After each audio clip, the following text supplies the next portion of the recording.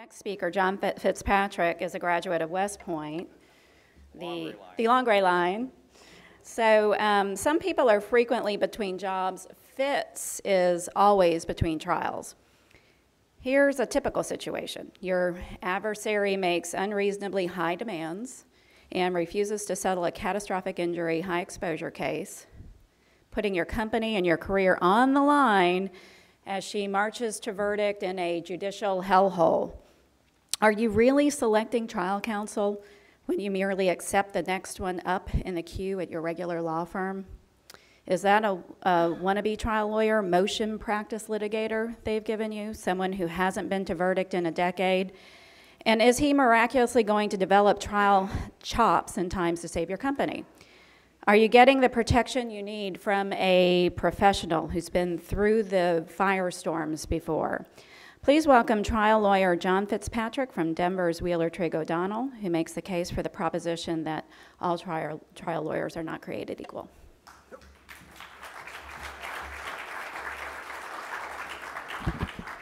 That was a hell of an introduction. I didn't write it, but anyway, good to be here.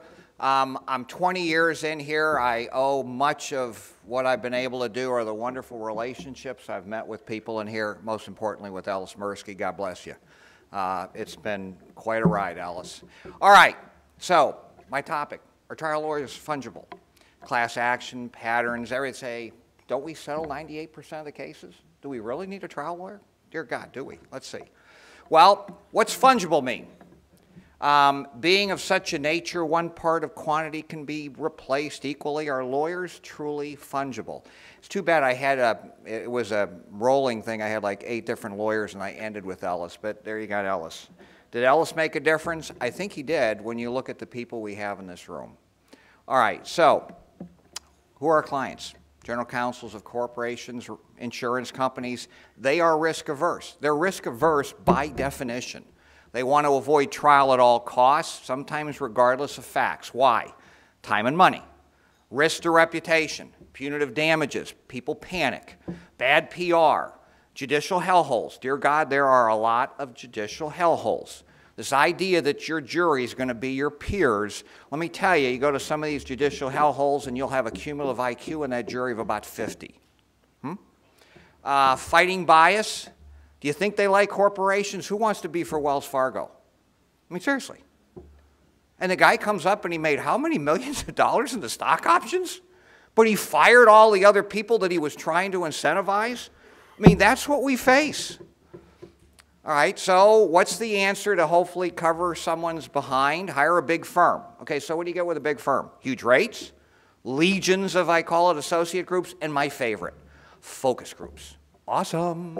Focus groups. We're going to take a 3-week trial, and in 1 or 2 hours, you're going to get everything you need to know. Seriously? Are you kidding me? Who's going to play the plaintiff and defense lawyer? Well, we got a good associate. He's going to do whatever. You're kidding me. Damages, I love that. Well, let's just see what they would award. The plaintiff wants $25 million, and they say 10. What do you think, lawyers? And the lawyers say, come on, give them up with a number. And they come to the middle, and you go, oh, my God, we got to settle. It's funny money in a focus group. But yet people live and die for a focus group. Can you get some themes? Yes. But in the end, your big firms and a lot of people have few, if any, I call trial lawyers. What are plaintiffs' theme? You know what you're going to see. It's not a secret. Profits over people and safety. We're going to hear it. So come up with a good company story. Embrace your company. I like to say I represent GE before they released they didn't pay taxes. I represent GE. We got 340,000 people who pay taxes. Like I said, before they didn't pay taxes. But you got to come up with a story. And what are you going to find out when you're doing like a products liability case? The corporate documents will feed the flame. Your marketing division says what? Maximize profits. You know they'll be in there. And science says we got to beat the competitors, rush the market, and your VCs, your venture capital, we want profits. Those are the documents you're going to have. It's not a good story. We know that. And then your 30B6 witness, I don't have time to prepare. Oh, I don't have time. And they're like a deer in the headlights. So that's who you're defending. All right, judicial hellholes. God love you, Roger. We got some places in East Texas, as you know. San Francisco, Philly, Madison County. Why does every class action get filed in Madison County? I don't know. Vegas, Baltimore City, I guess just you get such a fair shake in Madison County. And what are the plaintiffs doing lately? Discovery wars. They want to create sanctions. They don't want facts. So now it's, did you answer this? Did you file this? Did you have a decent affirmative defense, which is going to distract from your weak liability? You better have someone who knows how to do that. And settlement, sure, settlement's always at least a good option. But if you don't have an experienced trial lawyer that's going to allow you to, I say, negotiate from a defense of strength, position of strength. Carry a big stick, or this is before he got really like this. Kenny Rogers got tight as a tick. You got to know when to hold him and know when to fold him. Anybody see that guy? He's like, that Kenny Rogers? Hey. All right, so here are 5 questions you got to ask. I just thought Kim Kardashian had everything done, but apparently Kenny did too. All right, and folks, it's your money, so I defer to you. But your money, what questions do you want to ask if your chestnuts are going to be in the fire? How many cases to verdict have you done in 5 years? Just verdict. Ask them the question. And they go, well, we're all trial lawyers by training. Well, I've tried them over the years, but they most settled. Man, have I gotten a good settlement. I was ready to go to verdict, and they pulled the rug out from under me. Well, that's fine, but my question was simply, how many to verdict? You didn't answer the question. There's a reason. Okay, second, have you tried a catastrophic high exposure case?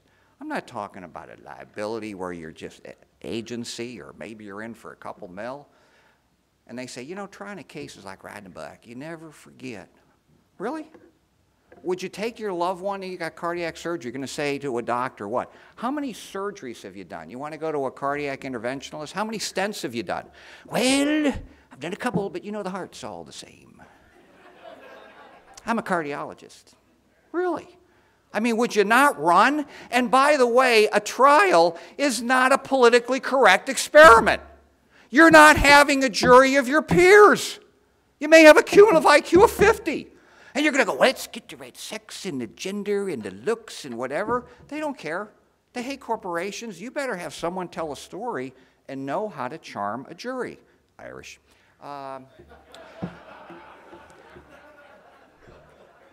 Ortega, O'Connell, Fitzpatrick. All right, trial experience. I ask to talk to their clients. I love when I get some of these files when I get brought in a couple weeks before, and you read the files, and they say, we're going to win, win, win. We're going to bill you, but we're going to win. It's 80, 90% winning. And then a month before trial, it's 50-50. Now, what the hell is 50-50? That's the biggest cop-out. It's the lawyer can't lose on that. Oh, I could win, I could lose. Why do I hire you? I could win or lose. Aren't you supposed to bring some value? And then they get in trial and they start to collapse. They go, geez, we better settle before it hits the papers. We're going to hit for punitives. All hell's breaking loose. And then you pay $10 million and he says, I saved you 10. You could have been hit for 20. I mean, that's who you want in trial lawyers? Could be. And then you say, you know, we got great facts. Why are you telling me we can't win? And I love the excuse. Well, it's sympathetic. Well, who's not sympathetic? We got a brain damaged kid. We got someone with no arms and legs. You know, remember that? Who's that arms and legs and a patty? You know, but I mean, infections. No arms and legs. How'd you like to do that? Someone who's paralyzed. Someone's got brain damage. We've had an explosion at a power company. You have 4 or 5 people horribly burned. Well, there's going to be sympathy. But can you turn on and tell a story? Or they say a bad judge. Well, we've had 8 years of Obama appointing them. Do you think it's going to get better? I mean, we got tough judges. You better be ready to go, and you got to defend a corporation. That's what we're trying to do. Or they say the juries won't understand science. Really? Well, ask the lawyer on the spot. I talked to a big company that had a big class action. And I told him once before he heard the talk, he says, ask the lawyer to give you a 10-minute opening. 2 years, a huge firm, I won't tell you the name, had this big class action securities, and she came up, lead trial lawyer, to talk in front of 10 of the board. And dear God, you know what he said? He says, give me a 10-minute opening. Choked. I'm not ready. I don't have my stuff. You've had the case for 2 years? What's your opening? We're going to trial in 3 months. Give me a 10-minute opening. Couldn't do it. Ask that. I don't give up pucker factor. And then say, how many cases have you tried and won? Winning, you heard it from Joe, winning's like really important. It really is. I know it's a novel concept, but they say, well, I don't keep statistics. Really? Well, it depends on how you define win. Okay. You know, but I mean, ask them, have you won big cases? All right, so give an idea of just some, I think, what trial lawyers can do for you. I had a case, Gun Hill Dairy, 18 farmers were suing the power company, saying stray voltage.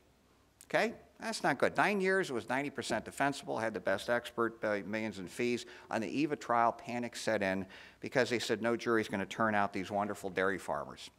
Okay, so the cows were harmed by stray current from a power plant. The amount of power plant in a grounded electrode that sent electricity to LA, less than what you turn on your laptop today, travels 18 miles from the grounded electrode, goes to the cows while they're drinking water, comes back because you got to complete a circuit, and they don't drink as much. So they have less milk production, although these are actually producing more, or they have higher death rates, although their actual death rates are less than the average. So there's that lovely power plant, like it's in the middle of nowhere in Utah, and there are the dairy farms. You see the grounded electrode and somehow goes underground for 18 miles. Can you imagine if a lightning strike? Holy cow, how does this earth stand there? But yet this is what happened to the 18 farms. That's the theory. Here was the main guy, a union electrician, not no degree, nothing. 100% of his living was he always found stray voltage when he tested every farm. He never tested a farm he didn't find one. Imagine that. He did no testing to confirm it, but he says, look at that power plant back there. Of course, he was getting galvanic, if you've ever done those old tests. The cows weren't doing well, and he had all these terrible damages. So you did a little search on him. Larry the Legend. That was his license plate. Okay? A union electrician, he failed his exam 8 times. When I crossed him, I said, you failed it 8 times? He says, well, I'm blind in one eye. I said, well, do you give your customers a 50% discount when you do work? You know, and they went, oh, Fitz, that's kind of harsh. I said, wait a minute. He charges full deal. Don't give me this, I got one eye. And he says, oh, I've got great experience. I've tested 1,500 dairies, and I average between 42 and 77, so I did the math. I said, dear God, you've made $9 million. Oh, I don't believe I have. Well, I said, you've either lied on how many you've tested, or you've lied on what you told me how much you did. And then he would sell these traps to try to fix it, but he says, don't worry, sue the power company because you'll get it all back. So we did a little search on the guy. We found a little recording of Larry talking to a bunch of farmers. Would you like to know what he said? This. So it is a money issue. Stray voltage is a money issue.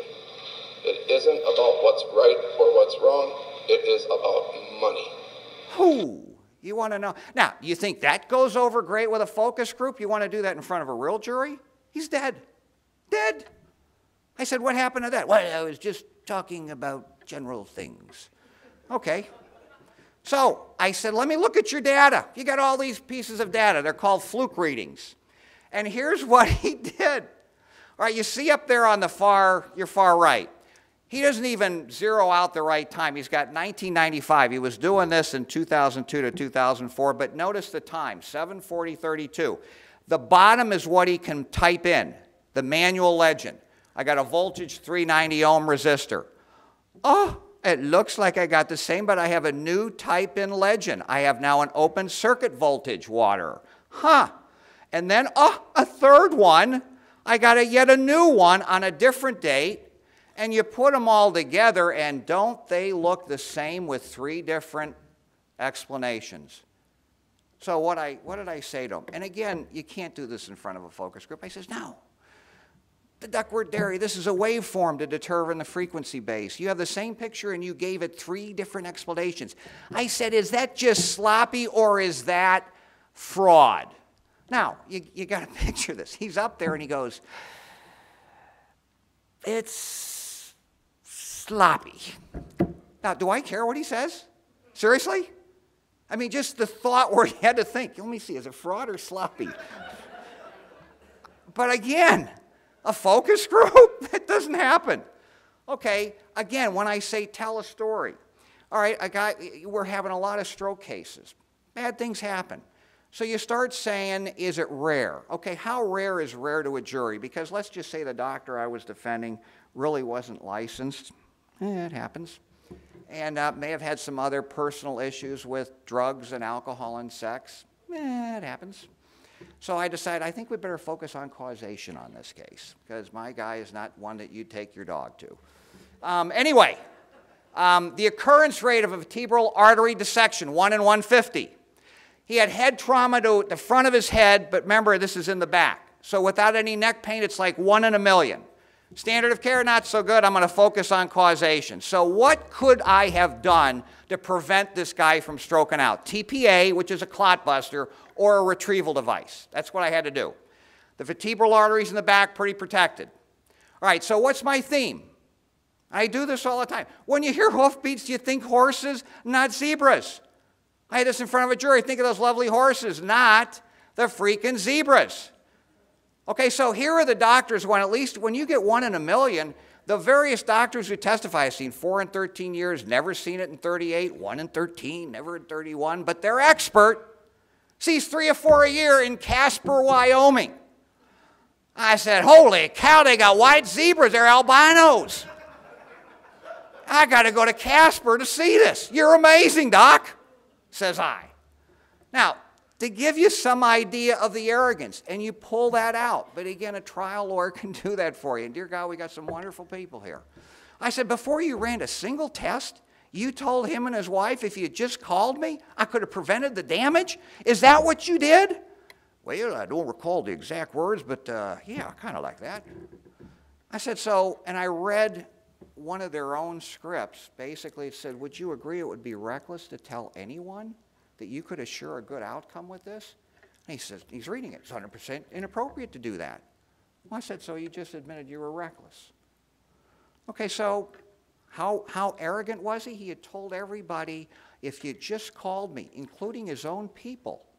So here was my question. I said, so everybody that touched him, including your own neurosurgeon they called on the 3rd, the hospitalist, they all blew it? If only they had called you, you'd have done it? Is that what you came to tell the jury? 5 people blew it? God bless him. He said, yes, that's what I did. And on that, the judge was about 5:10. He said, you know, on that note, it's 5 o'clock. Let's take a break for the night. We'll see you tomorrow. That was a good ending. So here's what he could have done differently. TPA, clot buster. This is what's included. Did I tell you he had head trauma, crushed his head openly? It's a contraindication, but he'd have done it. All right, so I said, so you'd still recommend it? Yes, I'd agree. I just read your own protocol. Says you wouldn't do it. It's an absolute exclusion. Well, I wrote them. I guess that'd be true. I guess I can violate them. Said, good. So I said, let's look at your stats. What's good? We got their stats. Here's the national stats. Brain injury or death less than 6%. Well, Doc, here's what you've done. You got 4 dead out of 40, 2 in hospice, probably not so good, nursing home at 7.5, and long-term acute at 5. I said, you know, I need to know how that informed consent would have go. Nationally, 6% die, but see, I kill about 400% more. You know, but I feel lucky today. What do you think there, Mr. Lee? I mean, I sent him to acute care, but I'm feeling good about this. I mean, you could see the jury looking at him. He was dead. And then my favorite. We could have done a retrieval device. We're going to go get the clot where he stroked out in his head. I got a stipulation from the guy who was on staff, says, I've never done one of these. Okay, let me see what that was. This is what we're going to stick in your brain and pull out the clot. Oh, sure. I can't wait for that one. How about the only study on this? The New England Journal with the Mayo Clinic, 50% death mortality. Sign me up, I said. I said, Doc, I'm all for that. Check out those long-term care. I said, that's what you're going to do? So it didn't matter what my doc had done about drugs and sex and whatever. The point was the guy had had a stroke that there was nothing anybody was going to do. But again, you hear hoofbeats. You don't think albino zebras unless you're in Casper, Wyoming. So nothing beats trial experience, as I like to say. I think change is good. You've got some marvelous people in this place. But it's your money. You decide. I know that. But you better get someone who is not afraid to try a case. And I would have had a few more Irishmen, but these are the only 2 I could get on there. I have hair. He's the tall one without hair. But thank you very much. Privilege to be here.